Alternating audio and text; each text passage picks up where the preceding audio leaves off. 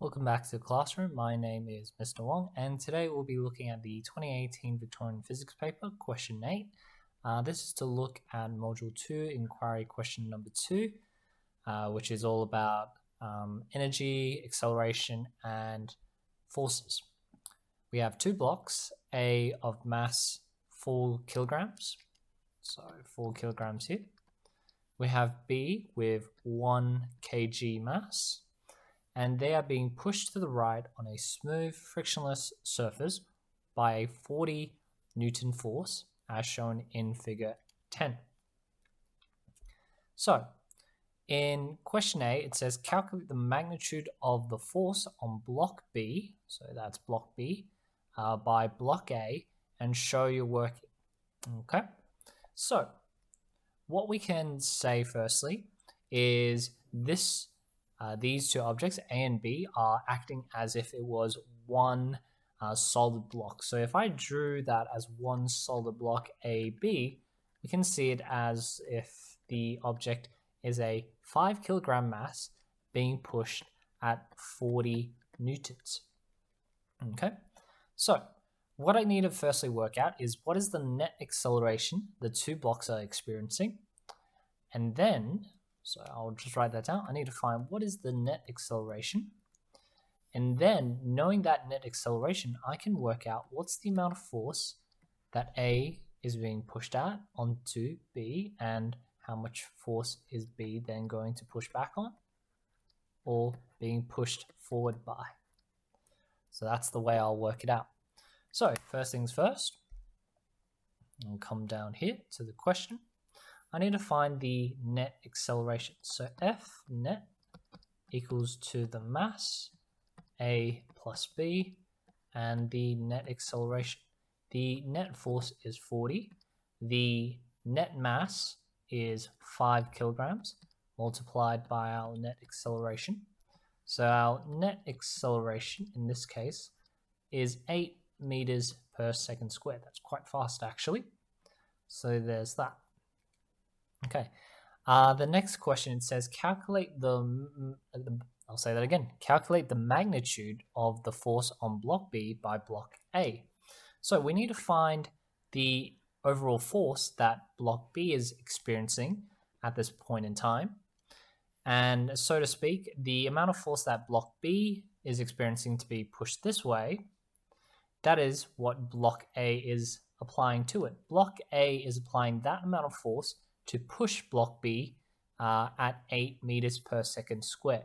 Okay, so what we can say is the force on B by A is again F equals ma kind of scenario, m being the mass of B multiplied by the net acceleration.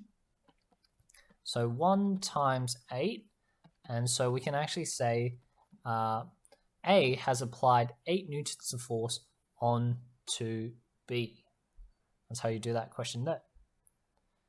Next question. Now, this question has changed a little bit. It says state the magnitude and the direction of the force on block A by block B. Okay, so slightly different. Question A is just asking for magnitude. Question B is asking for magnitude and force. Okay. Okay, so in this one, obviously the one difference is one says calculate, one says state. What that probably implies to you already is we probably already know the magnitude. In this case, it's actually 8 newtons. And the direction, obviously, we need to explain. Let's use the chart up here to do that explanation. I'll use a different color as well.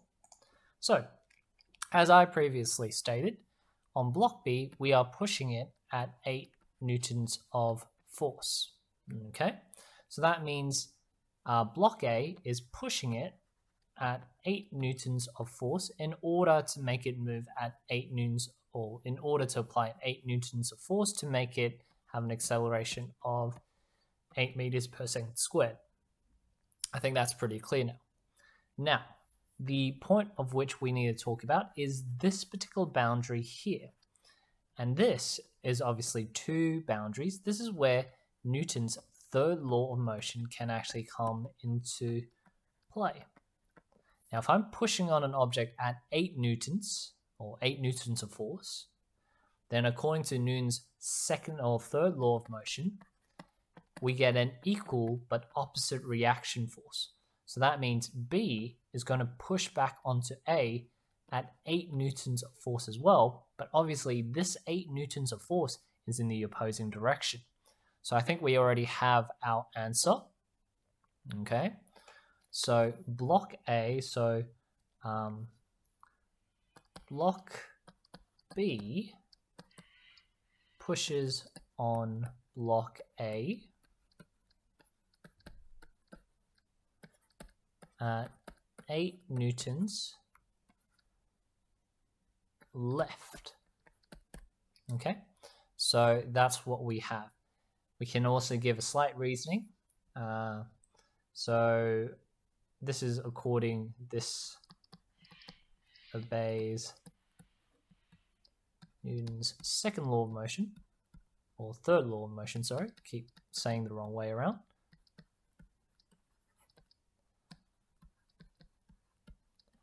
As block A applies 8 newtons to the right, block B will push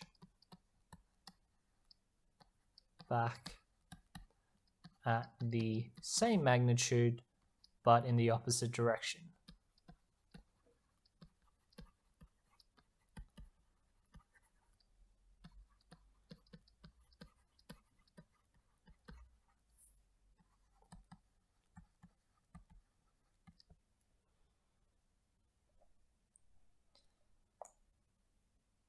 Okay, and so that's how you respond to the 2 questions that we have here. Remember, this was originally looking at 2 blocks coming into contact with each other, and we were trying to work out the amount of force that A applied onto B and B applied onto A. So we used 2 laws of Newton's. To solve for problem A, we used the second law, F equals ma, to solve for the value for force. And then to understand what type of force was happening between the 2 blocks, we applied Newton's third law of motion. If you found this video useful, please like and subscribe, and I will see you next time.